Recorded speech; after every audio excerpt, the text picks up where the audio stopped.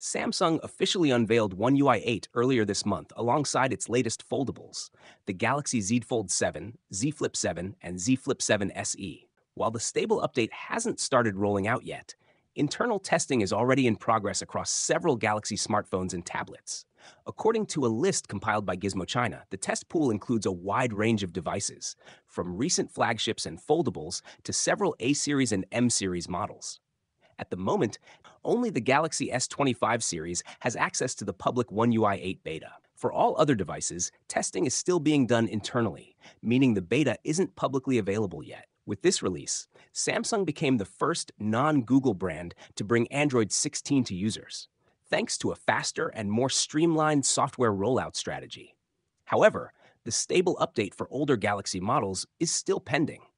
Although Samsung hasn't shared a specific launch date, it has confirmed that the stable rollout will begin this summer, which likely means it will start later this month. We've gathered all the key details about One UI 8, including a full list of eligible devices and new features. Check out our complete coverage for everything you need to know. And don't forget to visit our One UI 8 section regularly to stay updated on the latest developments.